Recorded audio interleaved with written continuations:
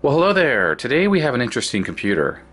We have a machine made by Deskstation Technology, and it's called the Tyne, or the RISC PC. And as you can see here, it says R4600, which probably means it has a MIPS R4600 CPU in it. That was the same chip, I'm pretty sure, that was used in the Silicon Graphics Indie workstation line. Recently I was picking up some other retro computer stuff from someone, and they had this computer, and he said, "Hey, do you want to have this?" And I said, "Absolutely, I'll take that." And yeah, here we are, I have it here. So let's take a look at this machine. So looking at the front here, this machine has a 3.5-inch floppy, has a CD-ROM drive, and this is the type that uses the caddies, which I guess are made by Sony or maybe NEC. It did come with this Keytronics keyboard, and it uses an standard AT style connector. On the front of the computer here, we just have the power button and the reset button and a hard disk LED. And he did give me a workstation NT manual, although I don't have any installation CDs. I also got the user manual with it, so that's nice. Let's take a look in here. So introducing the Tyne RISC PC. The power of a workstation with the expandability of a PC. So SVGA monitor optional, SVGA graphics card, CD-ROM, 1.4 meg floppy, SCSI hard drives, minimum 16 megs of RAM, SCSI controller card, and I/O adapter card. Well, looking here, we have the system specifications, and just as I thought, MIPS RISC R4600 PC. It seems to run at 133 megahertz, so this is a 33 megahertz external bus. It does have cache memory, 6 meg standard RAM, expandable 256, and this just shows the front of the computer, which we've already looked at with the physical machine. Power on lamp points to that, so that actually lights up. That's interesting. Okay. Understanding the ARC's BIOS. So ARC's, I guess, is whatever runs this RISC machine here. Way back in the day, I actually used the DEC Alpha-based Windows NT workstation, but I have never actually used something like this before, so this is going to be really interesting to look inside of and just see if this even works. I haven't even turned it on yet. Let's take a look. Let's just take a quick break to talk about RISC processor architecture. So if we look at Wikipedia here, it's basically saying that a RISC processor is something that is more simple and less complex, and therefore can run faster. If you're not carrying all this extra silicon to run a bunch of backwards compatibility and other complex instructions, then you should be able to run the instructions you can do a lot faster. Now CISC, which is the alternative, essentially is like what an Intel processor is, and it's considered to be slower because of all the baggage, and it's less optimized. The term CISC didn't really exist before RISC processors hit the scene, as we needed a way to compare the new RISC processors with the older complex or CISC processors. Now by the time the 90s came around, RISC was really considered the future. CISC processors were essentially all the old processors you know from the 70s and the 80s, like the 6502, the Motorola 68000, and of course the Intel 8086. Microsoft, wanting to look like it was future-proofing itself, added RISC support to Windows NT in 1993. Although support ended after Windows NT 4.0 when Windows 2000 came out. One thing that made CISC-type processors especially useful in the 1970s and 80s was because the processor was complex, it could do more per instruction. Because of that, it made the software you were running usually smaller, and back in the 70s and 80s, we really barely had any RAM in our computers, so we needed to have code that was as small as possible. By the time the 90s came around with RISC, we had a lot more RAM in computers, with computers having 16, 32, or 64 megabytes of RAM, so it wasn't such a big deal that the software actually was larger. And of course, if the processor was simpler and more optimized, then maybe it could run that larger code at a much faster speed than the old CISC Intel processors. One of the most popular CISC processors, of course, is the Intel 8086 line of processors. This was the original processor used in the very first IBM PC back in 1981, and the processor actually came out in 1978. Along the years, Intel kept upgrading this processor, adding new instructions and new modes, making it faster, adding 32 bits, making it 64 bits, and adding all sorts of other things. The very latest Core i7 processor today is still fully backwards compatible with the very first Intel 8086 processor from 1978. In the mid-90s, this was definitely considered a detriment, and that is where RISC processors were trying to capitalize on it. they were supposed to be fresh, new, and without all the baggage and backwards compatibility that these old Intel processors had, and consequently would be so much faster. If we look at the 1993 Intel Pentium P5, the alternatives at the time were, of course, the PowerPC 601, which was used in the Apple PowerMac line, the MIPS line of processors like the R4600 used in this Deskstation Tyne and Silicon Graphics Indy. There was also the DEC Alpha from Digital Electronics Corporation used in a bunch of their computers, including the AXP150, which was a Windows NT workstation. And then, of course, the SPARC processor line from Sun Microstations, which was used exclusively in their Sun workstations. All of these companies were touting the fact that RISC was faster and simpler and more modern, and really just better than the Intel processors of the time. Here's an ad from Apple for the PowerMac G3. Probably came out in the later 90s because that's when the G3 version of the PowerPC was out. But if you see here, they're touting the fact that the G3 is Pentium crushing performance. Apple used a lot of dubious benchmarks to try to show off the fact that the G3 was faster than the Intel processors of the time. I mean, it really was in certain benchmarks. Apple eventually abandoned the PowerPC platform in 2006 and just migrated to the Intel line of processors anyways. Part of the reason was, of course, Intel sells a whole lot more processors than anyone else, and therefore has resources to put behind making them much faster. But really, with the end of the PowerMac line of computers, that was pretty much it for the RISC processor when it came to mainstream computing. While the days of RISC-based PC workstations are long gone, you may have heard of this little company called ARM. ARM stands for Acorn RISC Machines, and the ARM2 processor was actually used in the BBC microcomputer released around 1982. It was made by the company Acorn of Acorn RISC Machine, and it was a RISC processor. And yes, this ARM architecture is still used today in all of Apple's processors in their iPhones, and all of the Snapdragon processors in all of these Android phones, and so many other devices are using ARM chips as well. While the performance benefits of RISC processing were dubious at best, one actual tangible benefit was reduced power consumption. That made it perfect for use in battery-powered mobile devices, which is where we ended up today. One funny thing is, while Microsoft removed RISC support with Windows 2000, they've actually added it back into Windows 10 because there are now versions of Windows 10 that can run on ARM processors. It's hard to predict the future, but who knows? We might have PCs based on RISC architecture once again if ARM processors make it back into desktop computers. Anyway, I hope this was helpful, and let's get back to the video. Alright, so I've opened this up and I've kind of removed all the components, and we can take a quick look at them, but the case is just a standard AT case. It uses a normal AT power supply, which I've removed already. This machine seems to have an IDE hard drive and a SCSI drive, and the CD-ROM drive is SCSI, and it has a standard PC floppy drive. There's really nothing else interesting about this case. It's completely run-of-the-mill. Alright, so I've removed the motherboard, and it's on this nice little tray. Now the funny thing is, when I opened this computer, one of the SIMs was actually just floating around inside the case. It was lying between two of these card slots here. I have all the memory reinstalled in the computer, but one of the SIMs actually has a broken clip on it. So if you can see, normally there's a little metal lever like on this SIM, but this one here is just snapped off altogether. And that was the SIM that was fallen out. Now I used a little pick and I kind of bent what's left there into shape, and it actually is holding in the SIM without an issue right now. But here, looking at the motherboard, things are pretty standard fare. We have 6 ISA slots, but actually what's kind of interesting is these two connectors here are VISA local bus.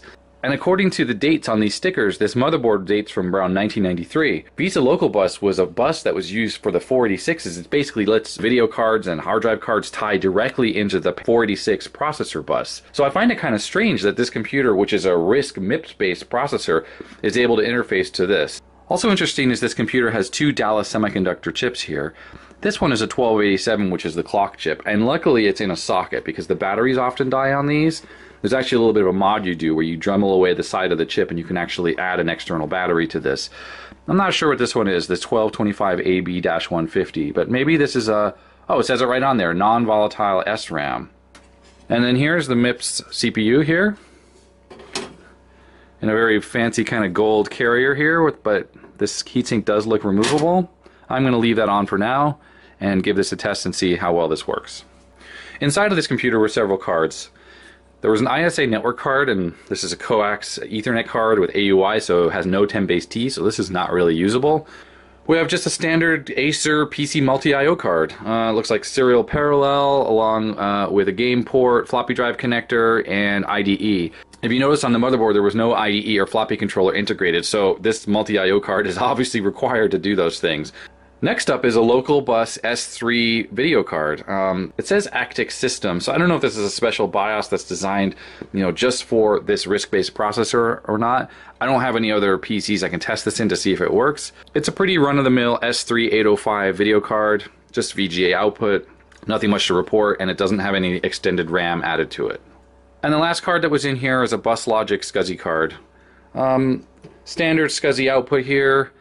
And look, it has actually a floppy controller on it as well. I haven't really seen that too much, but I'm not familiar with these local bus SCSI cards.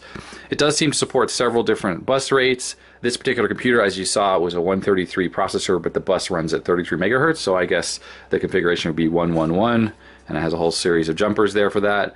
Nothing much to report here.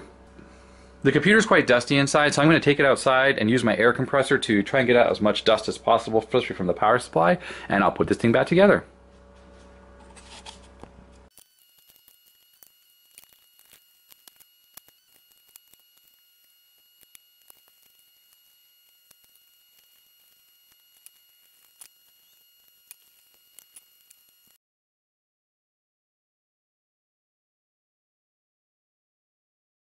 Alright, so it's all back together. I have all the cards remounted. Funny thing is this was the SCSI cable that was inside this computer, which is very, very long. So I have actually gone into my little stash and I found a shorter cable here that just had 2 connectors on it, so just enough for the CD-ROM and for the SCSI drive. And then here's the IDE hard drive, which connects right here to the regular ISA multi-IO. I was able to look in the manual here and see about how to connect the speaker and the power LED and then jumper and stuff like that. So this isn't the best diagram because there's also a key lock connector, which actually isn't even mentioned in here at all. But there it is. And the one little thing that's still kind of problematic is the CPU fan, which is a weird 5-volt fan. It doesn't always spin every time. I've cleaned it up. I took it off the heatsink and I lubed the bearing. And once it's running, it seems to be fine. But sometimes when it tries to start, it spins a little bit and then stops. So. Alright, let's see here. Makes a little bloop chirpy sounds, kind of neat. Very noisy hard drives. Alright, so there's the BIOS for the video card. Testing DMA cache, calibrate timers. Detecting serial ports, parallel ports, SCSI, bus logic. Shows the Western Digital hard drive, 3.5-inch floppy. Chinon, CD-ROM, Quantum hard drive. And then here it's asking what OS to boot.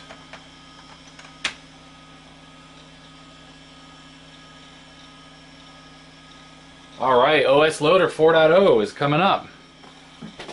Windows NT 4.0, 1 system processor, 64 megs of RAM. I forgot to plug a serial mouse into this computer, so we're not going to get much activity there, but I do remember how to use Windows with keyboard. I have a really junky serial mouse here. I'm going to connect this up. Probably it's going to need a reboot. Oh, look at that! There it is! NT4 with Windows with Internet Explorer. Alright, so I'm not going to know the login.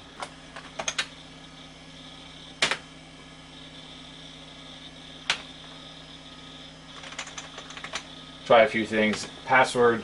So it's not blank. It's not password. Administrator. Password. Is there anything written on the front of this thing? Tyne, T-Y-N-E. Well, I guess I'm going to have to find something that can override this password. Alright, so since I can't log into the Windows NT that's installed on here, I found a copy of Windows NT Workstation that I had. It's a burned copy, but I seem to have the original box here, so it means that I have the CD key here. I don't know if the CD-ROM even works, and I did a little Googling, and basically you go into setup here, and to do booting you have to say run a program, and you put the path of the CD-ROM, and it's MIPS/setup loader. So let's give this a try, see what happens. Alright, so the disk is in, so we go to enter setup, and down here it shows the path of the CD-ROM, so we say run a program. So I assume it's SCSI 0, CD-ROM, I'm typing wrong, 0, F disk,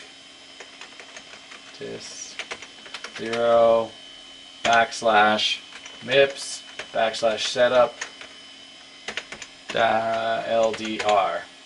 Enter. Okay, that light's going. Oh, look at that, Windows NT setup. Okay, great. So I guess I'll just reinstall Windows on top of what's on here now, or maybe I'll install it onto the IDE drive. I'm not too sure, and we'll go from there. Well, that's neat. So here's Windows NT's auto detection here, Deskstation Technology Tyne. So it's seeing the computer, S3 based video and keyboard, serial mouse. So interesting, and it detected the bus logic card as well right off the bat. So I hit a minor roadblock. I want to install Windows onto the IDE hard drive because currently it's booting off the 500 megabyte SCSI drive. It's a Quantum. So I was looking to just pick the other drive, which is the C drive. I'm making quotes, C drive. But it's saying here that it can't do it because you have to use a manufacturer supplied program. Well, I don't have that. But it does say that you can find the ArcInst application on the Windows CD-ROM.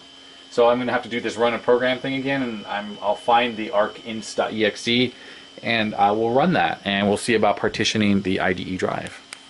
Okay, so I'm going to run the arcinst off the CD-ROM. It's in the MIPS directory here, so if I just put the path in here, hit enter, there it is, Arc installation program, version 4, configure partitions. So I just want to make an existing partition, so there's the SCSI, and there's the IDE disk. Partition 1, 3000 megabytes. Oh, it's already a system partition. Well, it's because I just did that a minute ago. But I wanted to show you how it looked. You hit enter, exit, exit, turn to Arc BIOS. And then what we're going to do here is we're going to say run a program again. And down at the bottom here, you see the path. So we're going to boot the... And you hear the CD-ROM kind of doing its thing. And Windows NT setup loads. Okay, now after doing ArcInst, it does see the fat hard drive as something I can do a boot off. And let's do it there. IDE/SD disk. That's pretty funny. You've chosen to install a fresh copy of Windows. System blah, blah, blah, use the store operating system. Your computer requires the system partition formatted with a fat file system. Oh, that sucks. Okay, I think I'm going to put a new hard drive in here. I don't feel like erasing this drive. I forgot how Windows NT requires you to format the hard drive to do the original setup. I think it's because it needs a little tiny system partition that's fat, that starts the NT loader, and then it can switch over to NTFS. Okay, so I've set up Windows on another hard drive here, and it's all installed. I had to create a partition, as I showed with that ArcInst tool, so I just created a system partition. This one does not have any admin password. Time and date is invalid. So the battery must be already shot. Let's take a look. Yep. The date is 1601. So clearly the battery is bad on that real-time clock, so I'm going to have to fix that. So here we are, Windows. Let's check out the C drive. So this is the one I just set up. So we got WinNT here. So these are the partitions on the other hard drive, the SCSI drive. Okay, so even though the hard drive I have in here is a 40 gig, it's only seen as an 8 gig. But that's fine. So let's create a partition on this drive, and we'll make an NTFS partition. Looks like this computer has Lightwave 3D on it, Lightwave 4.0 from Newtek. Kind of makes sense. The guy I got this from, he used to do video production and video editing using video toasters and Amiga stuff back in the day. So he probably used this to do rendering because it's much faster than the Amiga would be. But unfortunately, when I try to run these, this gives me an error. Yeah, startup failure, 212, hardware key not found. That's the modeler if I try to run that. And if I try to run Lightwave itself, I just get this strange error, $001. Now, I have not installed these myself because I don't have the installation media, and I copied them off the SCSI hard drive because that's the boot volume that I'm not able to log into. But I think I copied all the configuration files over properly, and it doesn't seem to be working. Knowing the person I got this from, he would have had legitimate copies of this software, so he had the key. If you're not familiar with the key is, it's a little hardware dongle that would plug into the back of the computer, say a parallel or serial port dongle, and then the software as you run it would authenticate against the dongle. It's sort of a hardware key, so you couldn't just copy the software. There's typically no copy protection on the computer itself other than the little hardware dongle. Otherwise on this computer there really wasn't anything else on here. I copied everything off the SCSI drive, and the E drive was the larger of the partitions, and it basically just contains the Newtek Lightwave stuff. It looks like it also has a copy of QuickBooks. But other than that, there's not much going on this computer. It's just basically a vanilla install of Windows NT 4.0, which is what I've just reinstalled. And yeah, that's basically it. I think what I'm going to do, since Lightwave doesn't work, I made a backup copy of the files onto this hard drive, so I'm just going to erase the SCSI drive and reinstall Windows NT 4.0 from scratch on there, and that will be the sort of play drive to use this computer if I want to run some MIPS software that runs on NT.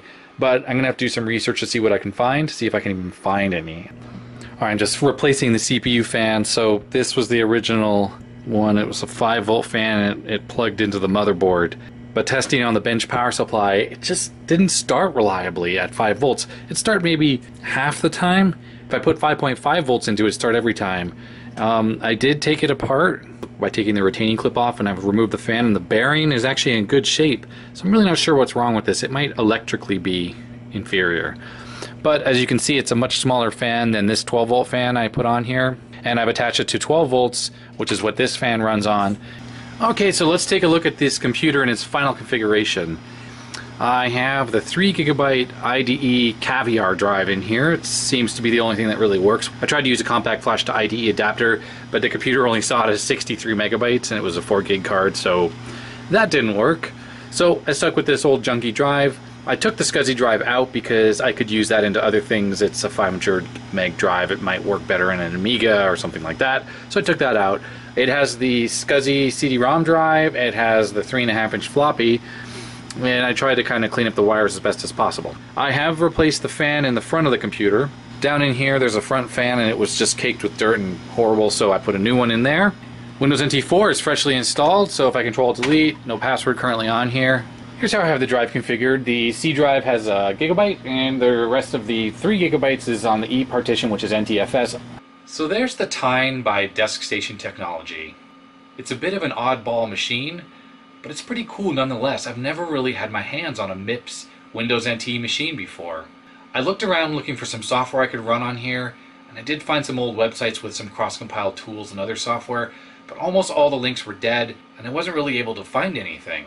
The MIPS version of Windows NT can run Windows 32 applications, but it does it with an emulation layer, and it's just not very fast. So if you have any suggestions of operating systems or other software I can run on Windows here on this machine, please put them in the comment section below, and I'll definitely give it a try.